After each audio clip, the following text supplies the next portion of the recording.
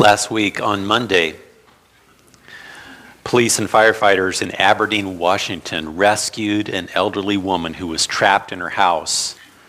A mudslide from just a torrential downpour had knocked this house off of its foundation, and she and her dog were trapped inside. The firefighters cut a hole in the roof of the house and lowered a fireman and a policeman down, and they pulled this elderly woman in her 80s and her dog up out of the house. And they took her to the hospital. Thankfully, she's doing well. She's doing fine now.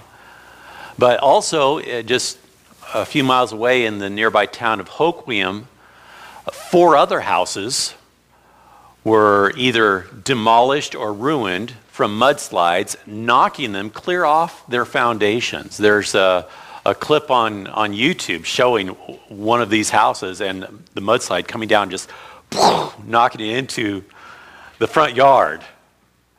Can you imagine your home being destroyed or damaged beyond repair from some kind of disaster simply because the foundation was not strong enough to weather the storm? Everything in the house demolished, destroyed, and you have to start completely over. What would you do?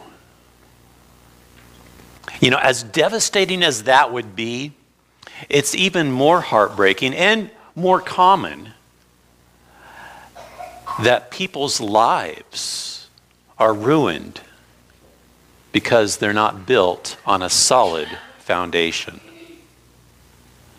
I want to talk about what it means to be a wise builder and to build on a solid foundation today. Today I'm starting a new series, a series based on the parables of Jesus, stories that changed the world. Stories that Jesus told that changed people's lives. Jesus was a master teacher and a master storyteller. One of the reasons why he was so effective in his teaching ministry is because he knew how to penetrate not just the minds but the hearts of people by telling a story that they could relate to, that would just capture their attention, their imagination, and be a story that is close to their hearts, close to where they are. And he used that to change people's lives. I mentioned last week that we all have a story. Our lives are an ongoing story. And God wants to use your story to make a difference in your world, in the lives of the people around you. And he wants to use your story for an eternal purpose, a point that will lead you to Christ and eternity, but also the people in your lives.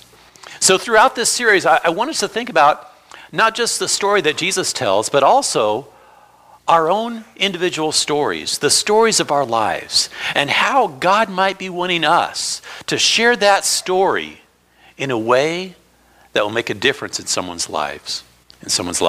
And one of the ways you can do that, I want to encourage you to share your story with people in the church here.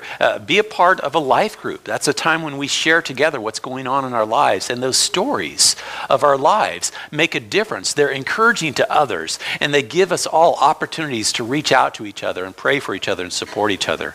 If you're not signed up for a life group, please consider doing that, and be ready to share your story. The parable I want to tell today and talk about today is the one in Luke 6, 46 through 49, the parable of the wise and foolish builders. Jesus tells this parable more than once. He also tells it at the end of the Sermon on the Mount in Matthew 7. But here in Luke 6, 46 through 49, Jesus says, "Why do you call me Lord, Lord, and do not do what I say? I will show you what he is like who comes to me, hears my words, and puts them into practice. He is like a man building a house who dug down deep, laid the foundation on rock. When the flood came, the torrent struck that house, but could not shake it because it was well built. But the one who hears my words and does not put them into practice is like the man who built his house on the ground without a foundation. The moment the torrent struck that house, it collapsed, and its destruction was complete." Jesus told this story at the end of his sermon. Probably one of the greatest sermons ever preached. And this was his invitation. This is what he said in order to get his disciples to respond to the message. He wanted people to put his words into practice. He wanted people to take the teaching and make it real life. Jesus used word pictures often to enhance his teaching and to illustrate the principles that he was presenting. And here he's using the word picture of architecture, a very common metaphor in the Bible. We're builders, as I mentioned earlier today, and God wants us to build on a solid foundation like the wise man. We all have a structure that God is entrusting us to build and to establish and to continue to develop. And it has to be built on a strong foundation if we want it to weather the storms of life. If we build on sand, like the foolish man, the storms of life will come and our house, our lives, our relationships will fall apart, just like that house that was built on the sand. Jesus tells us exactly what it means to build on the rock. He's very clear when he explains the metaphor. Basically, he's saying the people who follow his words and actually put them into practice, they're the ones who are building on a solid foundation. Those who are not putting his words into practice, they're the ones who are going to suffer tremendous loss. Their lives will be falling apart. Their relationships will be falling apart. And ultimately, they'll lose their eternal salvation because they didn't build on the rock of Jesus Christ. The words of Jesus are words of life, words of abundant life, words of eternal life. The words of Jesus are powerful, life-changing words. The words of Jesus are for our eternal salvation. And when we build our lives on the words of Jesus, we're building on a solid foundation that will endure and remain stable even through the most difficult struggles and trials we encounter in this life. One of my professors at seminary used to be a preacher, and when he first entered into the ministry, he was young, he was inexperienced, he was struggling to figure out how to do things, and he had a preaching ministry in Goldendale, Washington. And he was especially struggling with evangelism and discipleship, getting people to come to Christ and really grow in their faith. But he became convicted when reading the Great Commission, reading what Jesus said about what it means to make disciples. Jesus gave us the Great Commission to make disciples, baptizing them in the name of the Father, the Son, and the Holy Spirit, and teaching them to observe everything I've commanded you. And he became convicted that he needed to spend more time, more emphasis on the words of Jesus and helping people to follow what Jesus actually said. Now, there's a young girl in his church, a teenage cheerleader who would occasionally visit the church, but she didn't consider Christianity something that she needed to be a part of. She just liked to come to church for the social aspect of it. And she was fairly well off. She was very successful, straight A student, very bright, always on the honor roll, always on the cheerleading squad. So she didn't really see any need to change her life. She was content with what she had. And one day after church, she was talking to the preacher about her life and about her philosophy and what she thought of Christianity. And he challenged her. He says, well, tell you what, why don't you do this for me? I just want you to read the Sermon on the Mount once a day. You're a bright young student. You're a good reader. I've heard you read. Just read that once a day for 2 months. And as you read, think of something each day that you could apply to your life, that you could actually practice in real life from what you read in that passage. Are you willing to take that challenge? After 2 months, tell me if it made any difference in your life. Are you willing to accept that challenge? She said, yeah, I'll accept that challenge. And so she started reading the Sermon on the Mount each day for 2 months. Within 1 month, she had the Sermon on the Mount memorized. Okay? And then at the end of 2 months, she came back to that preacher and she said that God had changed her heart. Her attitude was completely different. That he had revealed just incredible improvements in her life, in her relationships with others, in the development of character traits, in the development of a purpose beyond herself, instead of just living for her own accomplishments. And she knew that she needed to become a Christian. The words of Jesus, just reading them and putting them into practice, changed her life, her whole perspective on life. And she became a Christian because of it. The words of Jesus are the words of life. So how can we build a solid foundation for life? I see 4 things in this parable that Jesus tells us. 4 things that can help us build a solid foundation for our lives. The first one is we need to acknowledge Jesus as the Lord. The first thing he says, he starts off with a question. Why do you call me Lord, Lord, and do not do what I say? I want us to get the point here. Acknowledging Jesus as Lord is not just something we do with our mouth. Jesus was actually rebuking his disciples, not for calling him Lord, but for calling him Lord and not living it out. Why do you call me Lord and do not do what I say? That's an inconsistency. You see, the word Lord is not just a title of respect. A lot of people say that Jesus is Lord. But that means something. And Jesus says if you're going to use that title, it's got to be more than a title of respect. It's got to be a confession of how you live. The word Lord means master, owner, boss, the ruler, the one I've decided I'm going to follow and obey. If we say Jesus is my Lord, that's what we're saying. Jesus is my owner, my master, my boss, my ruler. I have decided to follow him and obey him. Now, let me make one thing clear.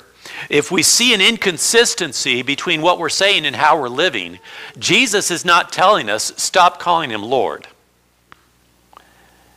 If there's anything we need to change, it's our actions. Okay? If you see an inconsistency in your life between what you say about Jesus and how you're living, we need to make sure we're bringing our actions in line with what we're saying when we say Jesus is Lord. That's what he's challenging his disciples to do.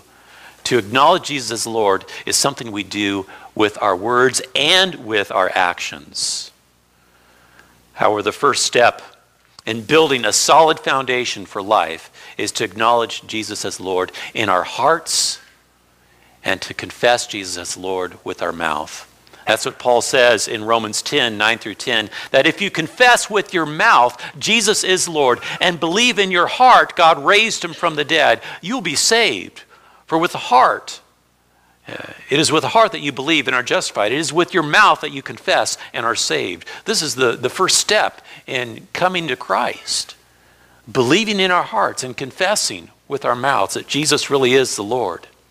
And then following up with that with actions that also acknowledge his lordship in our lives. This is a matter of salvation. Jesus said in Matthew 10, 32 through 33, whoever acknowledges me before men, I will also acknowledge him before my Father in heaven. But whoever disowns me before men, I will disown him before my Father in heaven. And remember, our actions speak louder than our words. Many times people disown Jesus with their actions, even though they're confessing Jesus with their mouth. You think about Christians in other parts of the world, even today, who are being martyred, tortured, put to death for their faith. They're living out their Christianity, not just with words, but with actions. They're acknowledging Jesus as Lord. What would happen if that happened? If here in America, Christianity was illegal, punishable by death? What would happen if you were arrested under the charge of being a Christian? And they started to gather evidence from your life. They went on your Facebook and they examined all your conversations. And they checked different videos of you in public places with people. And they questioned your friends at school and at work, people in your neighborhood. and they gathered all this evidence, and you were brought to trial on the charges of being a sincere follower of Christ, would there be enough evidence to convict you? Would there be enough evidence to convince a jury that, that person is a sincere follower of Christ? Or would you be off the hook?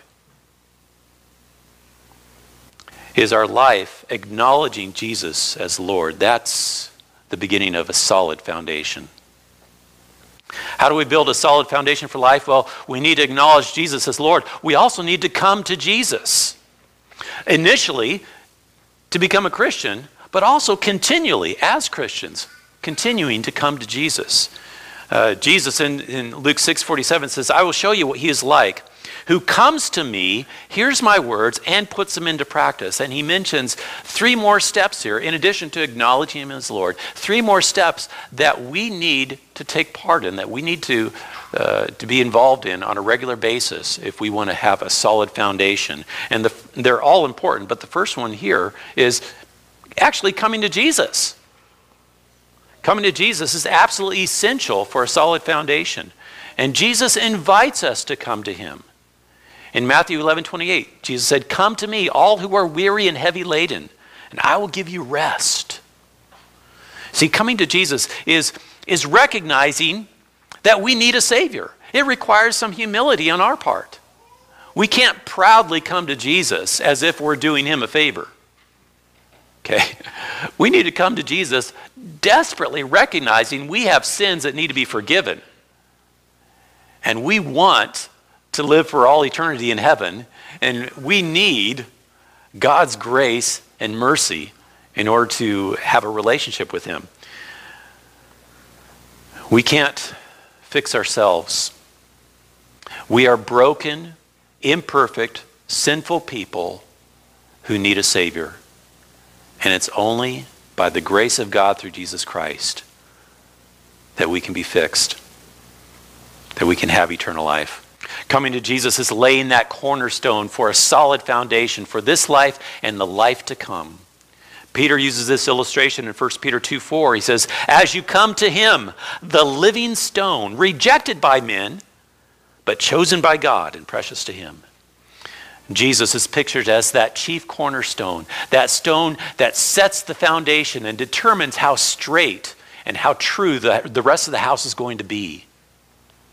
And when we build our lives, we need to start with the cornerstone of Jesus Christ and come to him and recognize, hey, I can't build my life by myself.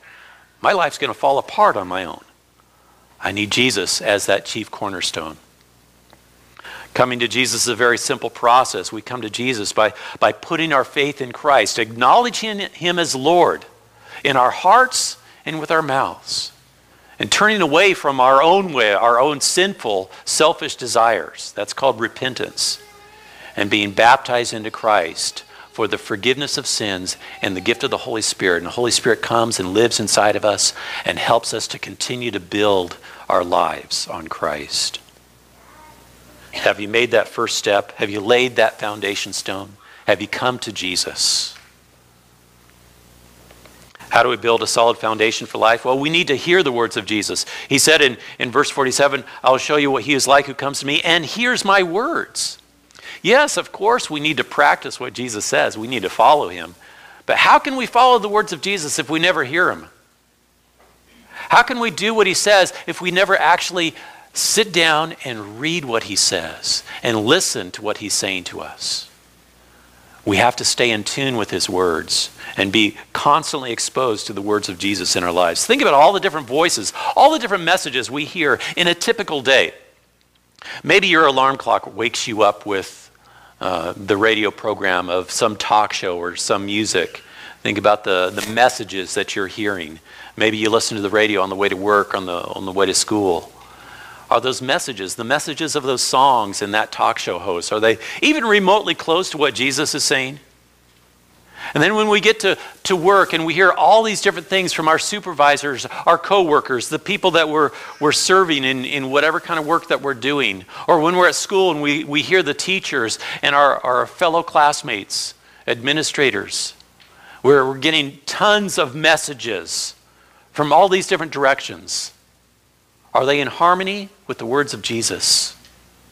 And then when we get home, what do? What messages do we hear? What messages do we see? Most people spend hours in front of an electronic screen, either on their own personal device, their tablet, their phone, or their computer screen, or the TV.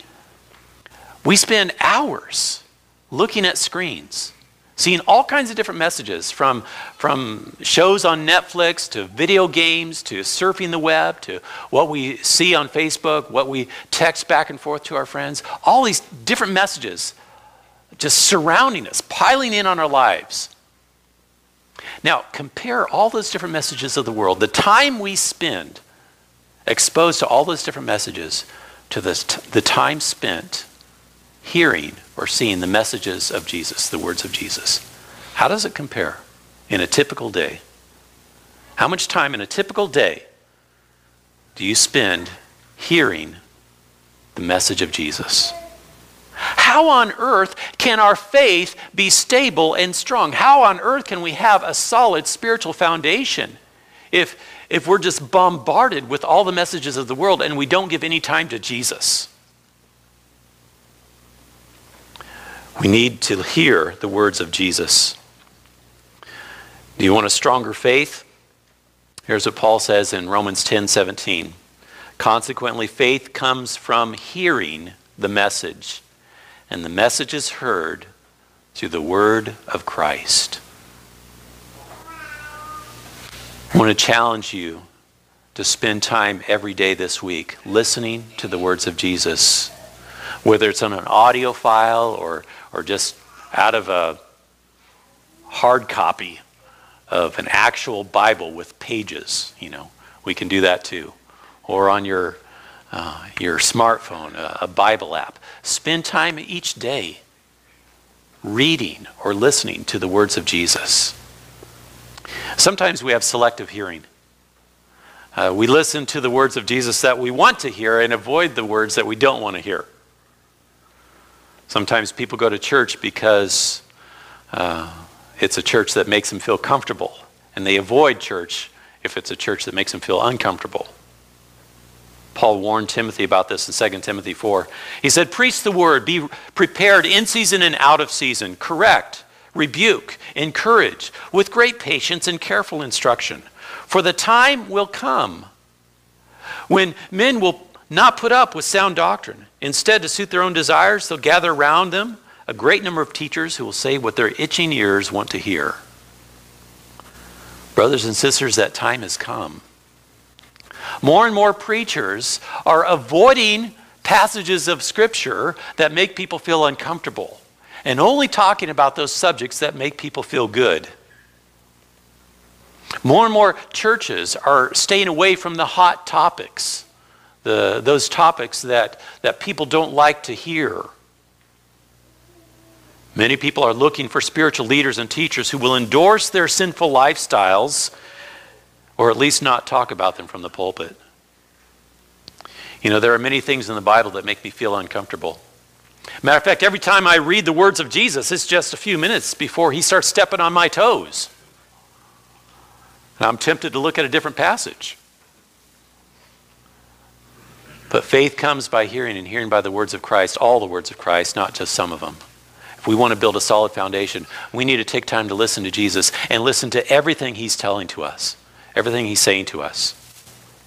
We can't have selective hearing when we listen to Jesus. How do we build a solid foundation for life? Well, we need to practice the words of Jesus. He says, I will show you what he is like who comes to me, hears my words, and puts them into practice. That is the wise man who's building on a solid foundation. Later on in verse 49, the difference he shows between the wise and foolish builder is that the foolish one, he comes to Jesus, he hears Jesus, but he doesn't put the words into practice. See, it's not enough to know what the Bible says. We have to put it into practice in our lives. The Bible is the Word of God. It is powerful. Hebrews 4:12 says that the Word of God is living and active, sharper than any two-edged sword. The Word of God is powerful, but it's only living and active if we live it out in our actions. That's what makes the Word of God living and active. If people can see it lived out and acted out in our lives. Jesus described the Word of God as a seed that's planted in our hearts, and it grows depending on the soil of the heart. And the way we allow that seed to germinate, grow, take root, and develop in our hearts is to live it out in our lives. You know, I love to study the Word of God. I get excited when I learn things about God. But I have to be careful because I know that Bible knowledge is a means to an end, not the end itself. The purpose of Bible study is not so that we can win when we're on Jeopardy and the Bible category comes up. Okay? It's probably not going to happen to most of us anyway. But the purpose of Bible study is a transformed life. So every time we open up the scriptures, we need to start with a prayer and say, God, like Psalm 119, open my eyes to see wonderful things in your law. And God, help me to see what you want me to change. Is there an attitude I need to change? Is there a character trait you want me to develop? Is there a sinful behavior you want me to stop? Is there a person in my life you want me to love more? Show me from this passage what you want me to change in my life. The Word of God is designed to be a mirror to help us evaluate our lives. And we look at the mirror of God's Word not by reflecting it on others. Oh, yeah, there's Josh over there. I can see he needs to change this and this. You know, we look at a mirror when we get up in the morning to see what we need to change. And that's what James says in James 1:22. He says, do not merely listen to the word and so deceive yourselves. Do what it says. Later on, he says the person who's just reading the Word of God and not doing anything about it is like a person who looks in the mirror and doesn't change anything wrong with his appearance. He just goes away and forgets what he looks like. God gave us His Word so that we can make changes in our lives that establish a solid foundation, make improvements, help us to develop character, draw us closer to God, and bring us to eternal life. And of course, He helps us with that through the indwelling of the Holy Spirit. We're not on our own. This is a team project. The Word of God is powerful. The words of Jesus really are words of life. Think about this week. Well, what will you do this week to put the words of Jesus into practice in your life? I'd like to have the praise team come at this time and prepare to lead us in a closing song. As they do that, think about building a solid foundation in your life. What's the foundation of your life look like right now? If your life was a building project, starting from scratch, where are you at in the building of this life, of this structure? And what kind of foundation do you have? Have you acknowledged Jesus as Lord? Have you come to Him and been baptized into Christ? Are you hearing, listening to the words of Jesus, all of them, and are you putting them into practice? We're going to have a word of prayer and sing one more song. And after that, we're going to have a very short congregational meeting where we will vote on the budget, and Elder James Weldon will lead us in that. Let's be standing for a word of prayer at this time. Righteous Heavenly Father, we are so thankful that You have given us an opportunity to build on a solid foundation, the words of Jesus Christ, and not just knowing them, but living them out in a way that makes a difference in our lives. God, we thank You for this story, this parable, and how it penetrates our hearts. It's something that we can relate to and we know about. And God, I just pray You'd help us to really take it to heart and build that solid foundation by acknowledging Jesus as Lord and coming to You continually, and by listening to Your words and putting them into practice. God, I also pray for everyone here and for the story of their lives, God, that You give them opportunities to share their story in a way that makes a difference in people's lives and draws them closer to You. May You be glorified in all that we do and say. In Jesus' name, amen.